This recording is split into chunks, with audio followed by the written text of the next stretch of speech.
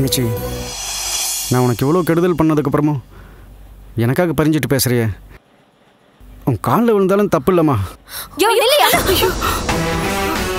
சத்யா, இத பார், காலில் விடுற நடிச்சனா கொன்னுடுவேன். சரி, தப்புதான் சத்யா, தப்பு பண்ணிட்டேன், மன்னிச்சிரு. இனிமே இந்த மாதிரி தப்பெல்லாம் பண்ண மாட்டேன். உங்க யாருக்கும் நான் இந்த வீட்டில் இருக்கிறது விருப்பம் இல்லைன்னா நான் கிளம்புறேன். யாரும் எங்கேயும் போக வேண்டாம். நடந்த விஷயத்தையெல்லாம் மறந்துட்டு இனிமேலாவது ஒழுங்கா இருங்க. ஐயோ மயிலே, ஒந்தல நீயே மண்ணை போட்டுக்கிற. பாம்புக்கு பல்லுல தான் விஷம், இந்த படுபாவைக்கு உடம்பு பூரா விஷம். அப்பா, அண்ணன் இனிமே தப்பு பண்ண மாட்டாரு, எனக்கு நம்பிக்கை இருக்கு. நாய் வாழை நிமித்த முடியாதுன்னு சொல்றேன், நீ முடியுங்கிற. இவனை நம்பாதம்மா. மயிலு, இனிமே உன் சந்தோஷத்துக்கு நான் குறுக்க நிக்க மாட்டேன்ப்பா. என்ன ஏதாவது ஒரு முதியோர் இல்லத்துல சேர்த்து விட்டுருப்பா. அத்தை, நாங்கெல்லாம் இருக்கும்போது நீங்க எதுக்கு தங்க போனோம்? இத்தனால நடந்ததெல்லாம் சுனையில கொன்னதுக்கு எனக்கு கிடைச்ச தண்டனையே நினைச்சுக்கிறேன். பழசு எல்லாத்தையும் மறந்துட்டு நம்ம எல்லாரும் நிம்மதியா இருப்போம் அத்தை. ஆமாம்மா, எல்லாத்தையும் கெட்ட கனவா நினைச்சு மறந்துரு. என்னப்பா மயிலு, எதுவுமே பேச மாட்டேங்கிற?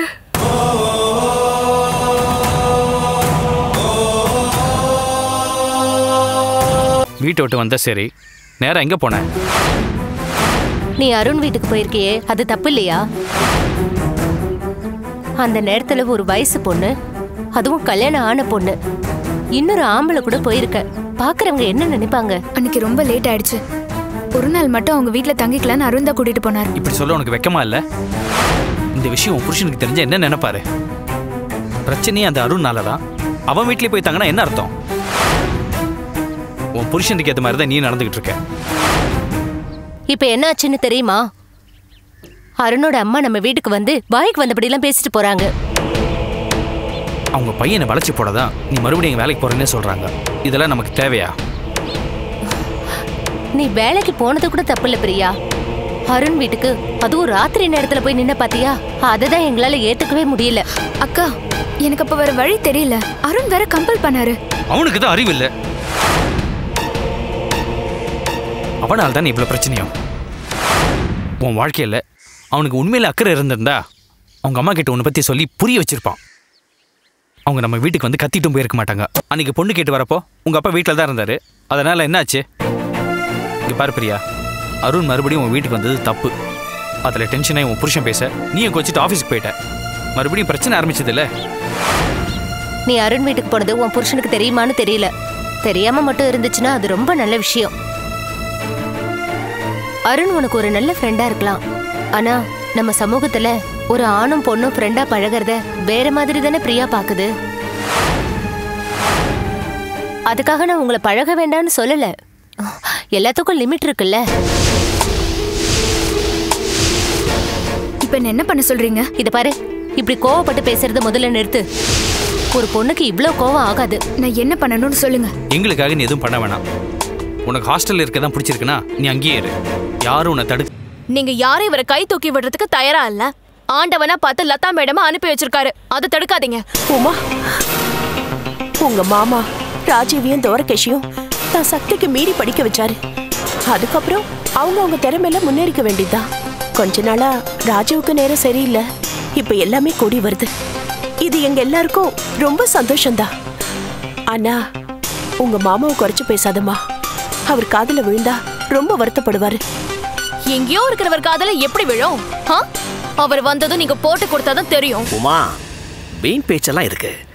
நல்ல விஷயம் நடக்க போது அதை பத்தி பேசுவோமே. அம்மா, கிரக பிரவேசத்துக்கு ஒரு நல்ல நாளா பார்த்து குறிச்சு கொடு. தாராளமா குறிச்சு தரேன்டா. நீ சந்தோஷமா பண்ணு. என் ஆசீர்வாதம் என்னைக்கும் உனக்கு இருக்கு. தேங்க்ஸ்மா.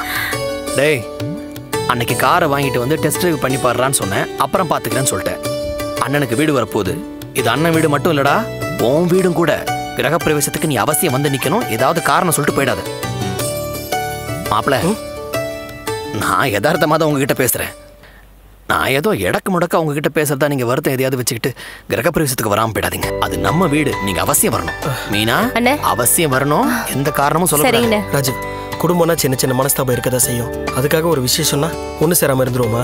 நாங்கள் கண்டிப்பாக வரோம். சரி மாப்பிள்ள. தெரியாது. உனக்கு சொத்து தானே வேணும், எல்லாத்தையும் எடுத்துக்கோ. எங்க அப்பா எங்க இருக்காருன்னு மட்டும் சொல்லு. உன்னை எவ்வளவு நம்பின தெரியுமா? கடைசியில இப்படி பண்ணிட்டியடி. ஏய், என் பொறுமையை சோதிக்காத.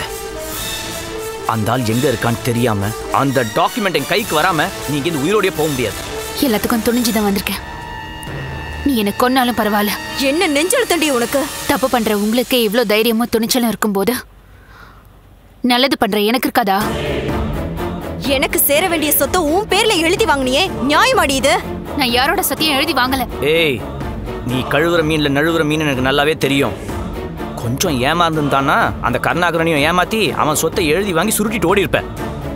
நல்லவ மாதிரி நடிச்சு குணாவை ஏமாத்தின மாதிரி தோரகேஷை ஏமாத்த பாக்குறியா? சீ, வாய முடு. என் கண்ணுக்கு முன்னாடியே என் பொண்டாட்டிய சத்தம் போட்டு பேசுறியா? அப்படி கழுத்து நெரிச்சு கொன்னுடுவேன். நீ இங்கேந்து உயிரோட போகவே முடியாது.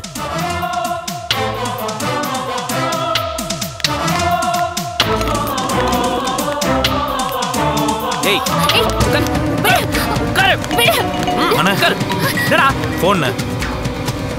ஏய், இவளை கட்டு. ஏய், விடு. ஏய், விடு. இருடி. விடு. ஏய், வாய் மூடு. ஹலோ, சொல்லு.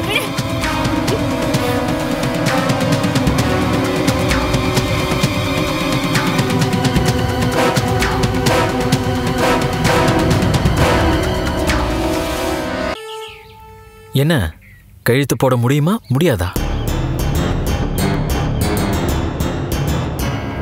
எங்க போடணும்? கீழே மார்க் பண்ண இடத்துல போடு.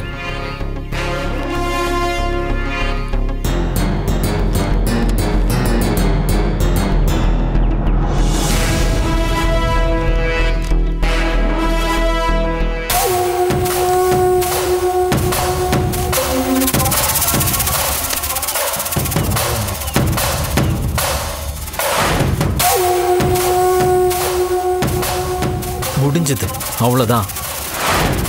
பிரியாவை இனிமே மறந்துட வேண்டியதான். அவள் வாழ்க்கையில் இனிமே உனக்கு இடம் இல்லை. நான் சொல்றது உனக்கு புரியும் நினைக்கிறேன்.